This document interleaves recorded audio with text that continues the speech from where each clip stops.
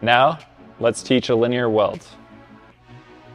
So on my device, I'm going to make sure that linear is highlighted. I can put the device down now.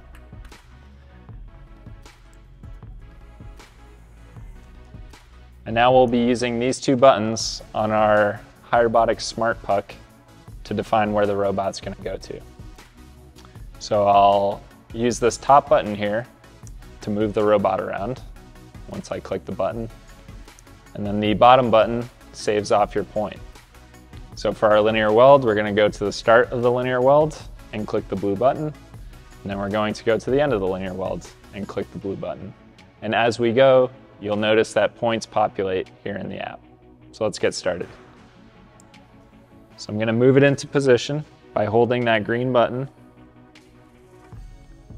And then when it's at the start of my linear weld, I'll select the blue button. And then I click it again, bring it over to the second point, and click the blue button again. And so now we just created our first linear weld.